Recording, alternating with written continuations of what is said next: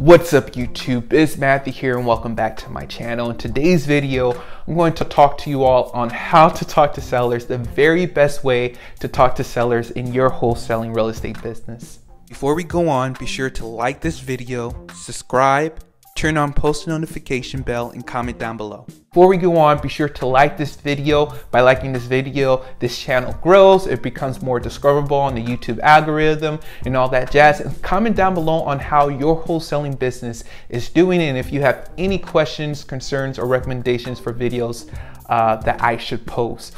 Now, just to give a quick update on how my journey is going, I recently closed a deal last week that I'm going to post probably later this month for you all. I've been reading business books, just 10 pages a day throughout the week. Since July, actually, it's been really beneficial for my mindset and just my business. So right now I'm reading The Richest Man in Babylon. It's been recommended by so many entrepreneurs and people in wholesaling real estate. It's a book just about tips from the richest man in Babylon on how to grow wealth and how to grow wealth that sustains for a lifetime, for generations. And it's older English, but the advice that he gives in the story is very practical and you can apply it right now in your life today. So The Richest Man in Babylon by George Clayson. So how to talk to sellers. So one thing I've been learning recently in this business is to match the tonality between the seller and yours. So if you have a personality that is straight to the point, you know, they don't want any rapport building, all this buttery sunshine things, you have to give them what they're asking. You have to be that way. You have to mirror their demeanor in this business. So I'm going to give just a few examples of some recent cold calls that I've done. So what I've been doing is just doing driving for dollars, and then like those houses that are already run down or I see that it's completely vacant, those are the ones I take a snapshot of that picture and then I call them. There's other ones that I just send mail to that, you know, looks decent, but they're not as run down as the other ones. So I recently had a cold call with this gentleman. He actually has two houses that's vacant. But we were talking about one of them and he was just complaining how he's been receiving so many letters, and you know, that was like the second and third person who called him. And you know, I just reassured him, hey, this is my first time contacting you. I haven't sent any mailers yet to him. So I told him that, and I was saying, hey, you know, this is your business, you're a businessman, you want your time to be respected and other things like that. So I'm mirroring his demeanor, where you know, he doesn't play any games. He wants to feel like he's in control. So I let him feel that way. He was saying like, oh, you know, these are my properties, I don't have to sell them if I don't want. And I just said, hey, you're in control, you own these properties. And I'm just like repeating to him what he's saying. In a way that is building rapport, but not on the rapport building that we commonly think of like, oh, you're from New York? I visited New York, you know? It's just like, hey, I understand you. I hear where you're at. This is what I'm providing. There's no commitment. I'm not pushing you to do that or anything like that. But this is what I provide. And then we just went on with the talk. He was talking about a property that he's looking to sell. It's been vacant for 3-4 years, but the power and water's been on. He didn't really have a price for that one, and so he was keep on telling me, hey, just call me back later when you get the price, drive by. And I was like, you know, I already drove by, I can look up numbers real quick. What were you looking for the property? And he said he didn't know, right? He says that the house ARV is probably 140. He said he was thinking around 100,000. I was like, but he kept on telling me to, you know, just look it up, you know, you let me know. And usually in that moment, I would stay on the phone with that person because I don't want to ever leave a conversation so soon. But I was just sensing that he wanted a little bit of time to just think and wanted assurance that, hey, this guy is actually researching my property and looking on the data. So I actually said, hey, okay, give me 10 minutes. I'm going to run the numbers, look up the data, talk to my partners about this deal and see what offer I come up with. Is that okay? Do you mind if I call you back in 10 minutes? Boom.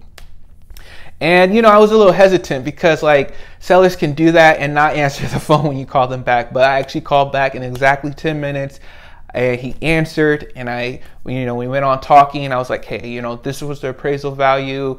I know you're kind of thinking this, but you know, we're buying it as is. It's been vacant for 3-4 years. I don't know what I'm getting into exactly, but I'll be at $70,000, which is about 50% of the ARV that I can wholesale for, you know, around like 80 or 85. And he was like, and I just stayed quiet, and he didn't really respond with a negative answer. There was another house, the ARV was probably 200, and I offered him 100,000, and he got so upset. But like he stayed on the line with me, so I was like, okay. And yeah, so I was like, okay, let's just concentrate on this house. So I went back to the house that he wasn't upset at, and I just calmly say, okay, this is the address. Let's concentrate on this one, because he was kind of still red and hot about one address that I gave him a lowball offer, but I think it was a fair offer. And so I shifted the conversation over to that property. And that just really helped. It helped me actually control the conversation, but I also wanted him to feel like he's in control all the time, saying, hey, you're in control. You own these houses. You don't have to sell them. Even though I'm guiding the conversation and in a way controlling the conversation, I say, hey, you know, that's my numbers. That's something you can possibly consider. He actually said yes. And then I was like, okay, let's meet on Monday at 10 a.m. He was like, okay, yeah, I'll have to talk to my daughter with it around the weekend, and you know, if anything changes, I'll let you know. But for right now, yes, Monday at 10 a.m. So I have an appointment out of that cold call. And so, as you know, just learning from that call, I learned to just mirror the demeanor of the seller, number one, and don't overreact when someone gets mad at you. Just calmly relax, calmly say, okay, hey, let's concentrate on this only.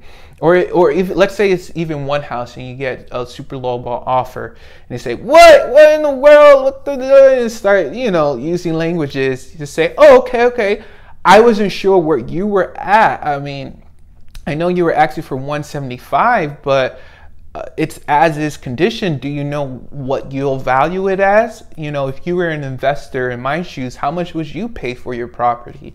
You know, and it's just, you know, like you're talking one-on-one with someone. You know, you don't want to ever, you know, give up yourself, right? Or like rush through a conversation. You have to be able to confront well. That's why I love this business, because it teaches you about outside conversations and how to deal with your friends, your family, and just social life, and dealing with that confrontation when someone tells you something you don't like or rejects something that you want from them, you know, and how to navigate that. So that's the number one thing right now I've been learning to talking with sellers, is to, number one, mirror their demeanor, and then number two is to stay calm and collective and don't overreact to their overreaction. So I hope you all enjoyed this video. Thank you all so much for the support. The last video I posted on Tuesday about my friend getting his first wholesale deal. It's doing really well. I appreciate the support on that video. If you all have any questions, tips, and advice, please comment down below or DM me on Instagram at BizMatthew. And let me know if you all like this shirt. I'm thinking about releasing it soon, later this month. You know, I have different colorways of that. And yeah, I hope you all stay safe, stay away from the coronavirus, stay clean and all that jazz. And yeah, I don't think it's going to affect wholesaling so much.